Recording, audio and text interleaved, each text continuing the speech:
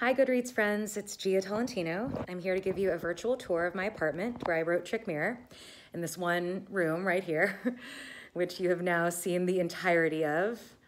I wrote it at this desk with Monkey Jesus watching over me. I painted him myself. And just to answer a couple questions that y'all submitted on the website, one of them was, how are you? Very nice of you to ask.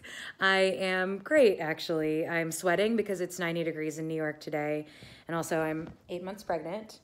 And another question that one of y'all asked actually was how I feel about the conventional expectation that women should have children. And it's funny, I feel like it's arguably ethically inexcusable to reproduce at this point in time, and yet here I am, here many of us are. So obviously that conventional expectation, like all the rest of them, it's bullshit.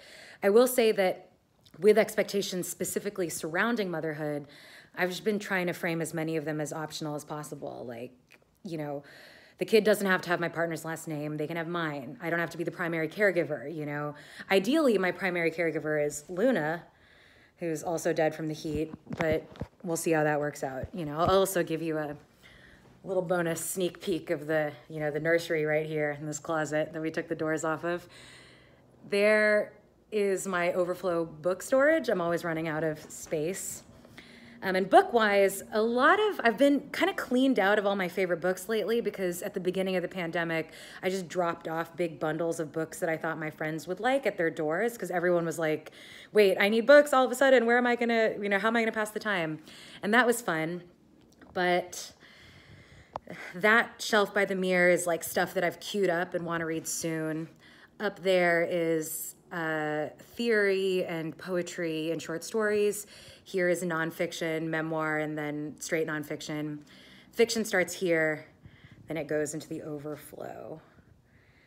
And wow, 2 minutes passed fast, but I'll just shout out a few of the books that I have loved this year and come out in 2020. I felt really guilty that my book came out at a time when people can go to bookstores and hang out, and so many amazing books have come out this year and their authors are not going to get the chance to really feel the vibes. And I hate that. So here are just a few of them that I have loved. Children of the Land, A Burning, Minor Feelings, No Thank You, Cool for America, Luster, and Real Life. Those are some of my faves. Anyway, I guess it's time to go, but thanks for hanging out in my apartment. And Luna, thanks you too. And I hope y'all have a great day.